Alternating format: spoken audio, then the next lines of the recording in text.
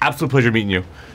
Do you think that a weather controlling system would be a good idea in real life? I think right now it might be a little much, but I think the way we're heading, without a doubt, it would be an amazing thing. Because we might not, it might be an existential question where we have to do that. Sure. There is no other way. And that's kind of what happens in this movie. There's no choice. We had to do it. Yeah.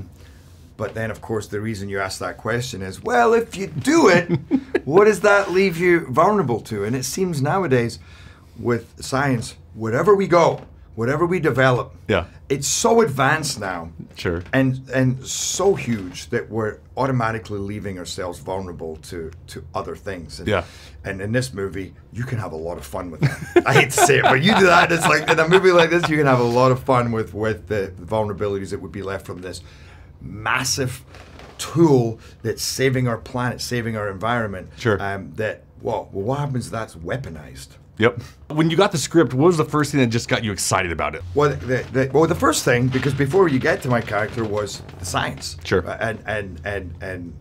And also the fact that it moved past global warming, that happened, you know, and then on top of that, but then you go, okay, well, what kind of movie are we in? And then you meet my character, who's actually, he's a scientist. He's a bit geeky, but he's a bit of a badass. He's a bit outrageous. He's a bit of a renegade, and he's a hero, but he doesn't really want to be a hero. And he's kind of almost forced up there to fix this situation. He'd rather stay down there and argue about, you know, how he got in his car. It's like, you know, so it was a very entertaining character to play, and it allowed for the journey not just to be stiffly heroic, but to be quite emotional as well. As you watch him also going, hey, how do I do this and be a father? And how do I deal with my brother who makes me crazy, but he's my boss in this expedition, you know?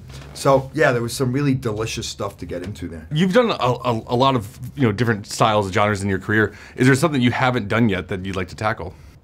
No, I don't know. I feel like I've done most genres to some extent. You know, I think, you know, having just made a couple of dramas, I think that I want to get back into maybe different styles of dramatic films. And I got to get away from beating the crap out of myself for real. I got to start using this.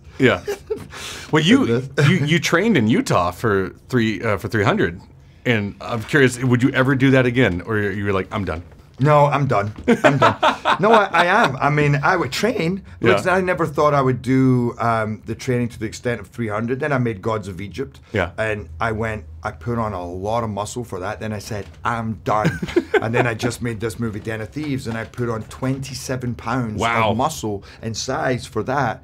And then I've lost 23 pounds since then. So I keep saying I'm done, and then I'm not. But I really think this time I'm done in terms of going that far.